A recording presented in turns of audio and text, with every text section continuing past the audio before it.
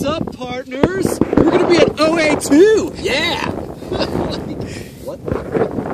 So, and then they didn't make it to OA2 because OA2 was about a half mile, maybe more than that, from our camp. But we could hear them with a hatchet, like chopping wood, and like they're up all night. And the next day, I went into Old Faithful to try to pick up my box, but it was so I actually went back out and was going to stay at the same campsite. There was a family there, so I walked to OA2.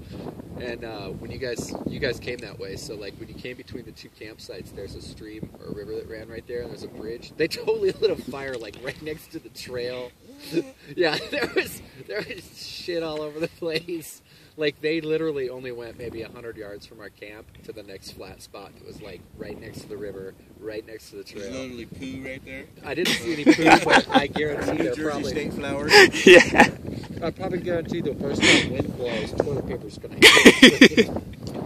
So you didn't hear the part when Joe woke up? Joe was leaving camp. There's a bear in the camp! Oh yeah, no. I thought it was them because I got up and I walked over to Raisins and I was like, God, could those guys be any more dicks? I mean, they were up all night and then this morning they're yelling at us about bears? He was like, oh no, that was Tattoo Joe. That was Joe's wake-up call. Yeah.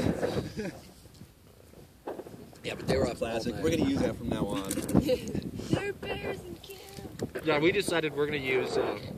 I'm going to be at OA2, guys! Yeah! See you there! So... But yeah, I only saw him that night.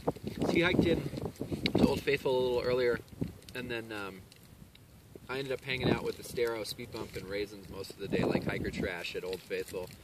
We had all our kit like sprawled out in front of those rocking chairs at the general store. Oh, you haven't been there yet, but Yard sailing. We were drinking PBRs. Yeah.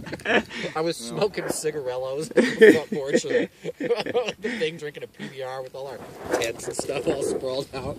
In the lodge steps. Yeah. Where all the hoity-toity rich people were. We must have got our picture taken about 30 times. Nice. Save yourself the trouble, too, when you get there. Don't sit out on the boardwalk with all the tourists and stuff watching Old Faithful out in the direct sunlight. Go inside the lodge. There's the big windows. Uh-huh. There's like sofas and chairs. Oh, nice. Right in front of that Yeah. big window, and an ice cream shop. So go get an ice cream cone, sit in front of the window and watch Old Faithful. There's Yeah, also, being indoors is the rarity, so I'm being there. yeah, there's like those windows by the lodge with the coffee shop and cafeteria. And if you go in the old lodge, there's the mezzanine bar, and you can like sit up on this balcony out there too. Oh yeah, that's right. I saw that. Yeah.